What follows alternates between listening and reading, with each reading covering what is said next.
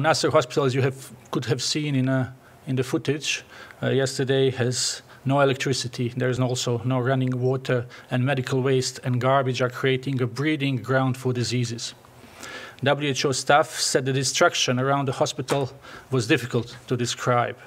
The area was surrounded by burnt and destroyed building, heavy layers of debris with no stretch of intact. There are patients in corridors, in darkness, 130 sick and injured patients, and at least 15 doctors and nurses remain inside the hospital.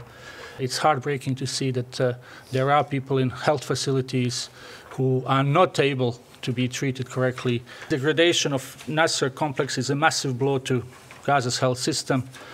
Facilities in the south are already operating well beyond maximum capacity. We repeat our call for protection of patients, health workers, health infrastructure, and civilians.